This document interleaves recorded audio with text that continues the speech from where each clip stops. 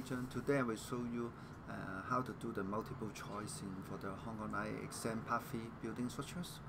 Actually, this is normally they will cover the multiple choices, and that's why the basic principles you do the multiple choice is try to erase the untruth or something you think should not be correct and take it out first, and then consider the basic buildings you see, and then you imagine something you see every day and try to think whether the sentence is correct or not.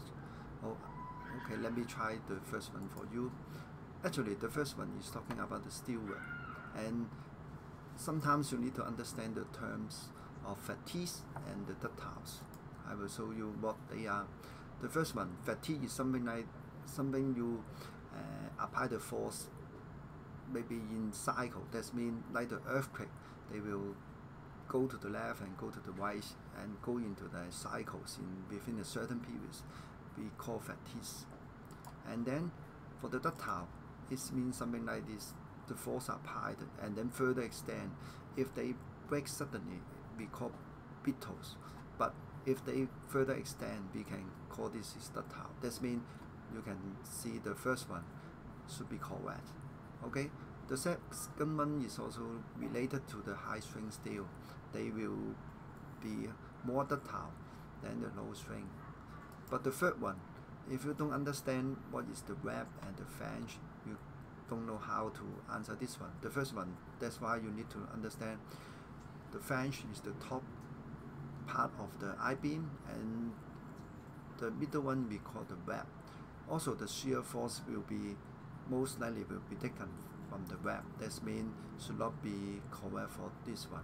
I think this multiple choice is a little bit difficult for this one, but actually when you remember what is the terminology, and then you can answer the question. Okay, try the second one, which is suitable for 30-story building with a floor plan 200 meters square. The first one, you need to understand what is outrigger. Outrigger system is normally a very tall building, like the super tall building. In Hong Kong, like the ICC, they use the outrigger system. They try to combine the core wall and shear walls together by the steel truss or by the concrete. They can reduce the deflection. And for the item speed, this is talking about the core wall with shear wall. This is another type of the outrigger system. Actually, the first one is by the steel, and sometimes in Australia they will use the concrete. In Hong Kong, there's some cases they also use the concrete. That's why the first one, A and B, should be taken out, because you can imagine this is only 30-story buildings. That's why think about is a very typical Hong Kong buildings.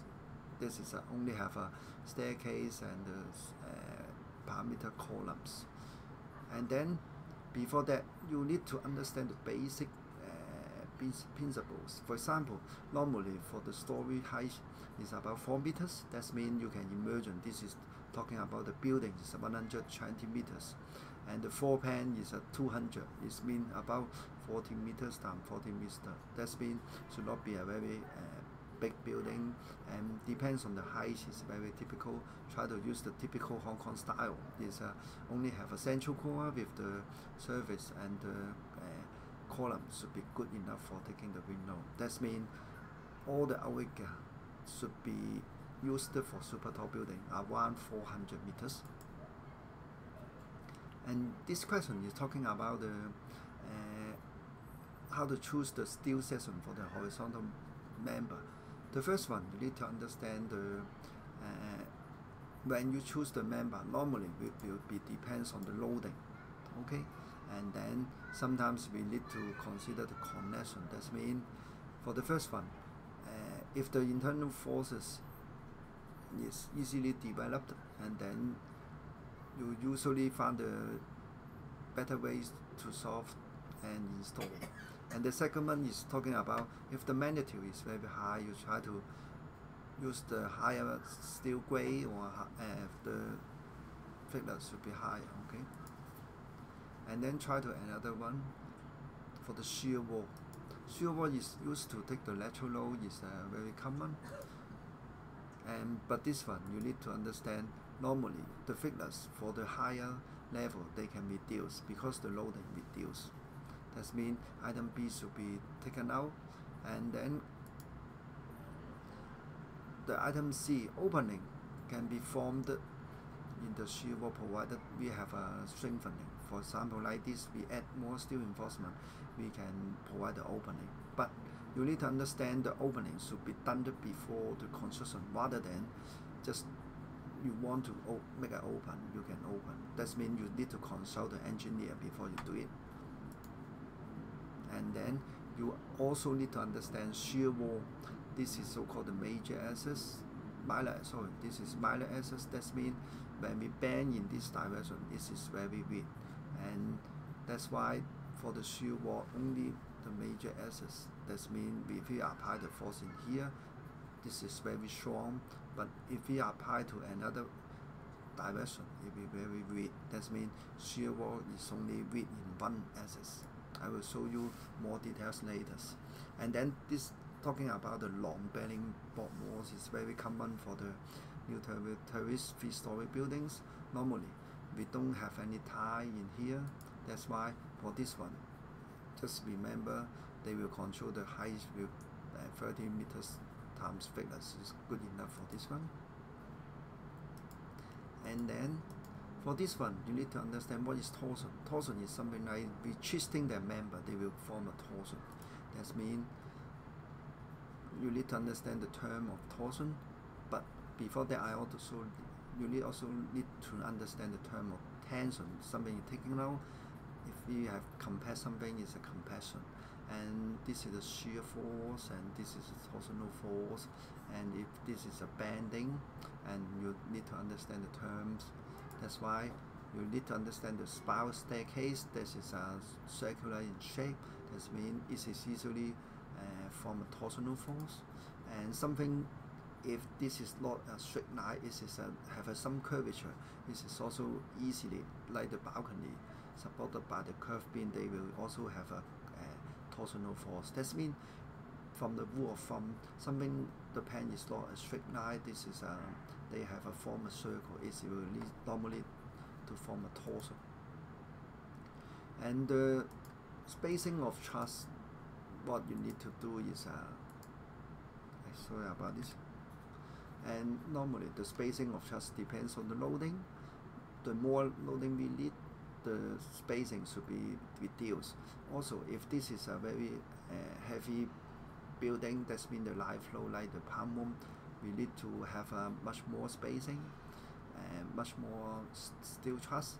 And for the truss spacing also depends on the purlin. Purlin is something like this, the horizontal member to support the roof and the roof material. That means you can imagine something is the loading higher, we need to reduce the spacing of the truss. Okay, and this is talking about the flat slab. Before that, you need to understand actually flat slab we can provide higher headroom. For the beam slab, you can imagine we need to have increase the headroom provide in order to provide clearance for the end user. That means if we provide the building services, it is good for the flat slab. You can imagine if I provide the services like this, I need to bend the surfaces and then the headroom reduce. That means flat slab should be good for the building services. And sometimes you need to understand, sometimes flat slab will have a column job, sometimes we don't have. That means B is also correct. And then for the concrete clad, you need to understand what is the means of the settlements, what is the mean of the thermal movement and shrinkage. I will teach you what they are. And the settlement, actually there's two types you need to understand. If the soil is very weak, the whole building will be fall down uniformly. That means there's a uniform settlement. But if the soil is weak in right direction and strong in left hand side, you can see the settlement will be different. We call defensive settlement. That means you can imagine cracking is normally induced by the defensive settlement and the settlement of the buildings. For example, for the Hong Kong project, when you see the excavation work for the MTL project, it will normally create crack to the existing buildings. And then you need to understand the thermal movement. So thermal movement is something like this. When we have a thermal, the concrete will be explained to the left and right. That means if you don't provide the jointing, some area for them to explain, and then they will have formed a crack. Shrinkage is something like the water going out from the concrete. If you don't have enough water or the protective barrier, the water will easily vibrate and will also form the shrinkage. Shrinkage is formed by the hydration of the waters. Okay, and this is the last one I want to show you. The first one, for the window, you also need to understand the basic principle. Is the higher level we have, the higher window we have, and for the ground level, the window reduce. You can imagine this will be due to the existing building is supported by existing building, or due to the roughness of the ground floor.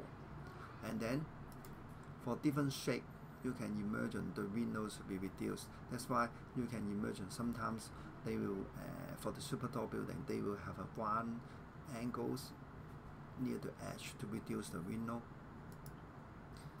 And then the wind suction, normally when you come across the case of the typhoon, you may need to come across there's many paper coming out from the window. This is called by the suction, and due to the suction is due to different pressure between the internal area and the external area. That means to certain cases the suction is very large, cannot be ignored. Okay, that is for the part 1 Hong Kong IA building structures exam. Thank you.